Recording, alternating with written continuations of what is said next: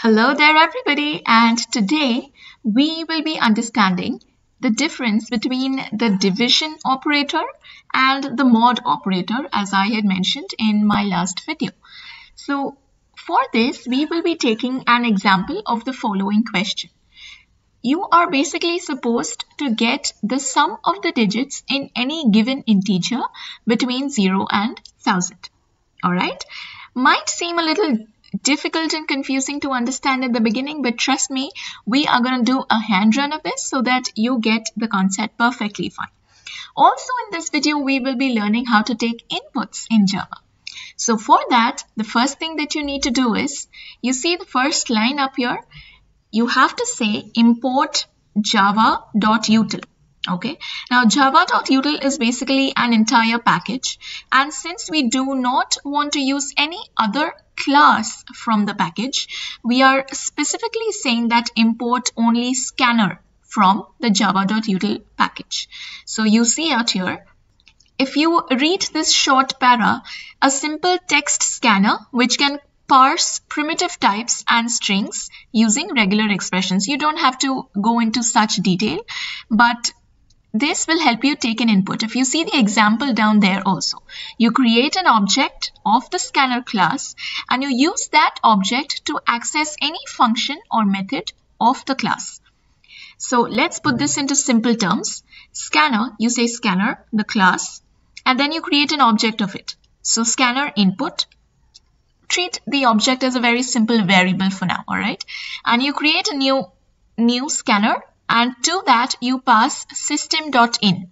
Okay, now that you have created an object of the scanner class, you need to use that object to take in any sort of input. In this code, we need only integers, right? So into a variable, let's say num, you say int num is equal to input.nextInt. As simple as that. Be careful for the capital I, alright? And that's basically it. You have taken your input successfully. Now all we have to do is go through and understand these 6-7 lines of code. Okay, now this we will be doing on pen and paper. So let's go and understand this in detail. Alright, so let's take the number as 1234. And our first statement will be remainder is equal to num mod of 10. And on top, you can find the quotient on dividing the entire thing. So firstly, it'll go with 10. And then it goes with 2, that is 20. And lastly, when you perform the last subtraction, you see you get the number 4 finally. That is the last digit of your number. And that is your remainder. It gets stored into remainder 4 now. Alright, let's move ahead now. So you see, the mod operator will give you only the remainder of a division. Now let's take the second line of the code, that is quotient is equal to num divided by 10. Alright, so you see, you get the quotient as 123. Here, forget about the remainder, it's not at all important. So quotient is equal to 123 and we store it into the variable. Here's our third statement. Remainder is equal to remainder plus quotient mod of 10. Now quotient was 123 and remainder was 4, right? So we are overwriting it and simultaneously adding up the digits, right? Because that's what we have to do. So 123 divided by 10, but we will only consider what? The remainder. And there you go. You simply get 3 on the last step, right? So 3 is your remainder. Now let's add it up. And 4 plus 3 gives us a 7. So our current remainder is 7. So from the digits 1, 2, 3, 4, we have finished off with 3 and 4. This is our fourth step, I guess. So again, we need to shorten the quotient now because we have finished dealing with 1, 2.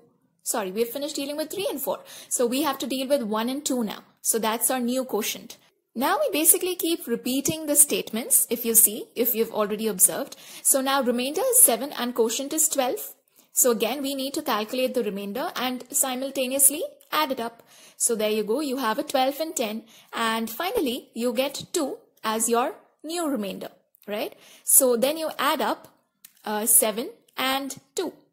So you have, it gives you what? 9. And so from the number 1200 and 34. You have finished off with adding 2, 3 and 4.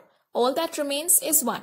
So now from this we need to take our new quotient, that is quotient divided by 10, and hence we only deal with the quotient, that is 1. So 12 divided by 10 gives us 1. Now all this would have been much easier if we would have known loops, but since we haven't yet studied about loops, we are writing each step that is required and we need to calculate the remainder 4 times. Why? Because our max limit is 1000. So even if the digit was less than 4, okay, the number was less than 4 digits, you would simply get 0 again and again. So you see, you get a remainder 1 on your last division. So okay, that's quotient mod of 10 gives you 1. So 9 plus 1 gives you a 10, right? And finally, that's your answer. Cut. So 1, 2, 3 and 4 finally have been added. So your sum of the digits of the number 1, 2, 3, 4 is 10. So you see, these 7 lines are all that you had to understand. I hope that was pretty simple, right? And now that you know the difference precisely, let's go ahead and run this code. Just given a simple print statement, all right? And let's go ahead and run this. Okay, so you can take in any range of your choice. Just make sure it's integers. Okay, so input any number. Let's take 123. And yes, the sum of all the digits is 6. Let's give it another run. Let's say 569. Okay, just any random number. And it's 20. Okay, as simple as that. I hope you all understood. We'll go forward with our concepts and let's see what we have. Maybe some various other operators too. And bye-bye. I'll see you all soon.